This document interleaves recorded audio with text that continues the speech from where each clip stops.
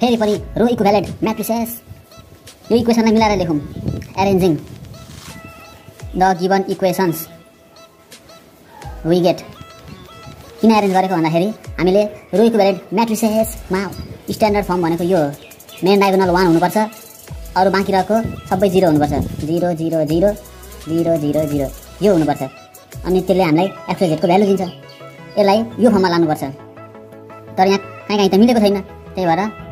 यसो लेखौँ x + 4y + z = 18 3x + 3y - 2z = 2 त्यसपछि यहाँ x छैन 0 * x बनाइदिउँ -4y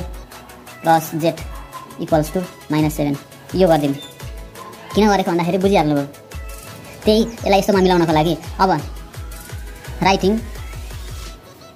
यो इक्वेसन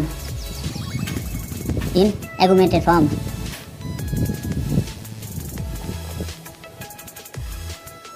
कसको फर्म एगुमेन्टेड फर्म कोफिसिएन्ट लेख्नुपर्छ यिनीहरूको अब 1 4 1 3 3 3 ए -2 0 -4 1 is 2 ए -7 अब यसलाई ब्राकेट हाल्दिउँ यहाँ 1 अलरेडी छँदैछ यो 3 लाई पनि 0 बनाउनु पर्यो यो 3 लाई 0 बनाउनको लागि 3 - 3 0 तर यसरी डाइरेक्ट गर्न मिल्दैन पुरै रोलाई नै चेन्ज गर्नुपर्छ सेकेन्ड रो r2 changes into r2 minus 3 times r1 किनभने r1 त जहिले पनि 1 नै हुन्छ त्यही भएर r1 युज गरेको अब सेम सार्दिउँ यहाँबाट 1 4 1 18 अब थर्ड रोलाई पनि सेम सार्दिउँ -4 1 -7 यसलाई चाहिँ चेन्ज गरौँ सेकेन्ड रोलाई r2 भनेको 3 - 3 टाइम्स r1 भनेको यो 1 3 - 3 0 त्यस्तै r2 भनेको फेरि पनि 3 3 - 3 टाइम्स r1 भनेको यो फर्स्ट रोको एलिमेन्ट 3 - 4 3 = 12 -9 ठिक छ -9 अब यहाँ छ -2 -3 टाइम्स r1 भनेको -2 को माथि 1 -2 -3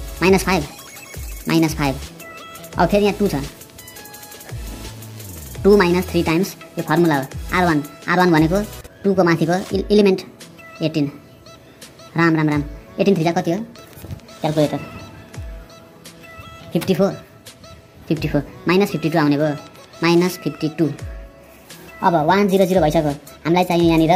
-9 हटाएर 1 चाहियो कसरी आउँछ -9 डिभाइड बाइ -9 यसो गर्यो भने 1 आउँछ गर्दिउँ r2 change into r2 divide by ठ्याक्राकै -9 equals to यो गर्दाखेरि r1 मा जे छ सेम सार्दिउँ केही चेन्ज हुँदैन r3 को पनि सेम सार्दिउँ 0 -4 1 -7 अब r2 मा चाहिँ चेन्ज गरौँ 0 divide by -9 0 by something 0 -9 divide by -9 1 अब यहाँ फेरि अलिकति दिमाग लाउनुपर्छ -5 divide by -9 minus plus 5/9 is to -52 divide by -9 यो त मलाई आउँदैन क्याल्कुलेटरले आउँछ क्याल्कुलेटरले 52/9 नै भनौँ यति नै छोडिदिउँ यहाँ 1 पनि आयो अब चाहियो 0 0 यो 4 र यो -4 लाई 0 बनाउनको लागि 4 - 4 0 -4 + 4 0 त्यो गरिदिउँ तर सब्ट्र्याक्सन डाइरेक्टली गर्न मिल्दैन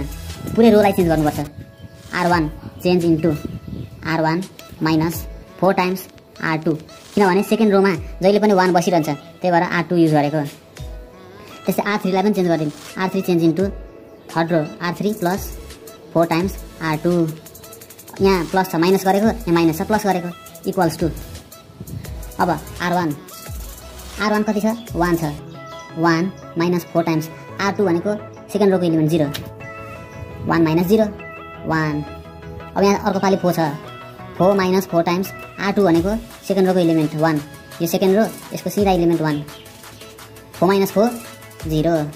त्यस्तै यहाँ 1 छ अब 1 - 4 टाइम्स r2 भनेको सेकेन्ड रोको एलिमेन्ट यो 5/9 यो भनेको 1 - 5 = 20 डिभाइड बाइ 9 9 - 20 डिभाइड बाइ 9 यो भनेको -11/9 -11/9 हुने रहेछ त्यही लेख्दिउँ -11 डिभाइड बाइ 9 इज टु अब यहाँ 18 छ 18 माइनस 4 टाइम्स R2 भनेको सेकेन्ड रो। राम यो सबै 52 divide by 9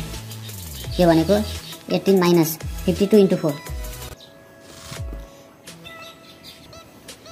208 divide by 9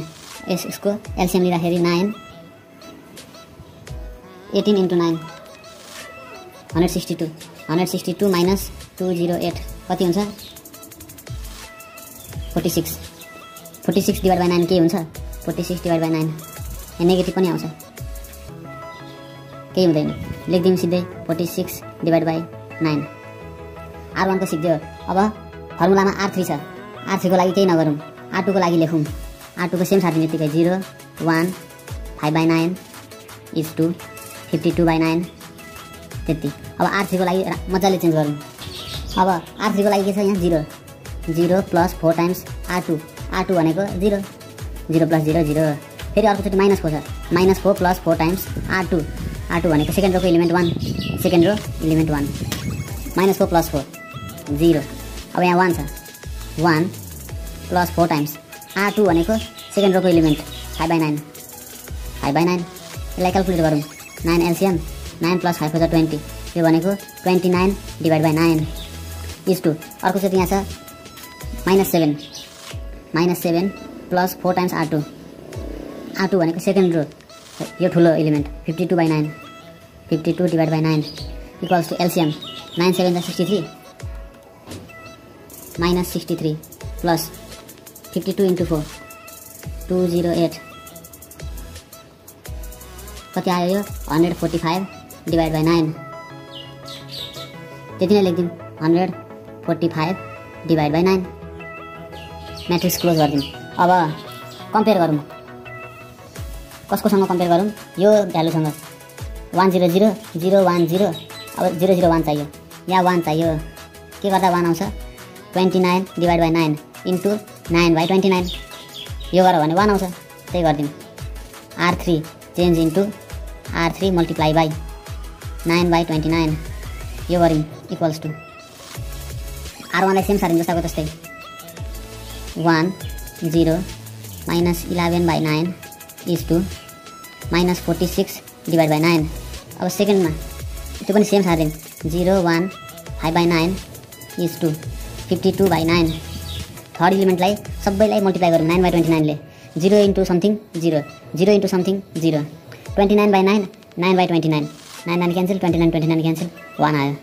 is to अब यहाँनिर हेरौँ 145 डिभाइड बाई 9 इन्टु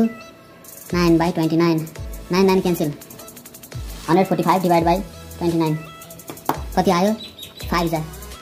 क्यालकुलेटरबाट डिभाइड गर्नुपर्छ 5 आउने रहेछ ट्याक्कै। अब फेरि कम्पेयर गरौँ यहाँ 1 आयो ठिक छ दुईटा 0 चाहियो अब दुईटा 0 यहाँ र यहाँ यसलाई 0 निकाल्न के गर्नुपर्छ यस्तो गर्नुपर्छ -11 बाई 9 प्लस 11 बाई 9 0 हुन्छ 5 बाई 9 माइनस 5 बाई 9 त्यो पनि 0 हुन्छ तर डाइरेक्टली त लेख्न मिल्दैन यो पुरै रोलाई चेन्ज गर्नुपर्छ दुईटै रो R1 R2 दुईटैलाई चेन्ज गरौँ R1 change into R1 plus 11 by 9 times R3 यो लेखौँ R1 लाई R2 को लागि R2 change into R2 minus 5 by 9 times R3 किन R3 किनभने R3 मा जहिले पनि 1 बसिरहेको छ त्यही भएर।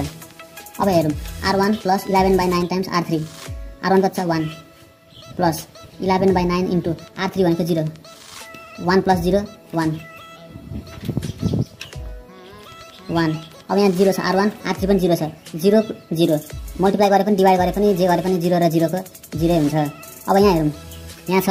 -11 by 9 plus फर्मुलामा 11 by 9 into R3 भनेको थर्ड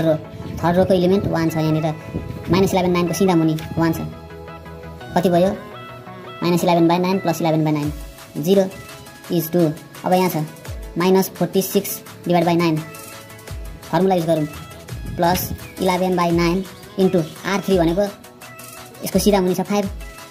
इन्टु 5 त्यो भनेको 9 एलसिएम -46 प्लस 11 5 कति हुन्छ 11 5 55 55 -46 कति हुन्छ 9 हुन्छ 9 डिभाइड बाइ 9 9 भन्छ 9 1 आयो अब R1 को सकियो अब R2 को फर्मुला युज गरौँ R2 को के छ R2 change into R2 minus 5 by 9 times R3 R2 छ 0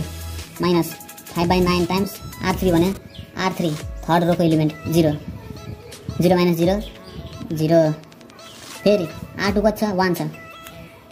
यहाँ हटाइदिउँ 1 माइनस 5 बाइ 9 टाइम्स R3 भनेको थर्ड रोको एलिमेन्ट यो थर्ड रो यसको एलिमेन्ट यसको सिधा मुनि 0 इन्टु 0 1 माइनस 0 इक्वल टु 1 अब यहाँ छ मेन फोकस गर्नुपर्ने कुरा 5 by 9 minus formula 5 by 9 into R3 भनेको 5 बाइ 9 को मुनिको थर्ड रोको element 1 plus 5 by 9 minus 5 by 9 अब यसले 0 अब अर्कोमा रह्यो 52 divide by 9 52 divide by 9 minus 5 by 9 into R3 भनेको थर्ड रोको एलिमेन्ट 5 52 माइनस 5 5 जा 25 डिभाइड बाइ 9 क्यालकुलेटरले आउँछ होला 52 माइनस 25 क्यालकुलेटरले कति भन्नु 27 भन्नु 9 3 जा 27 3 अब R1 र R2 को फर्मुला छ R1 R2 को R3 को त छैन सेम सारिदिउँ सेम 0 0 1 is to 5 अब कम्पेयर गरौँ 1 0 0 0 1 0 0 0 1 x y z therefore x y z equals to 1 3 5 let's check the answer 1 3 5 oh my god that's the right answer by Lionel Messi सजिलो छ bye bye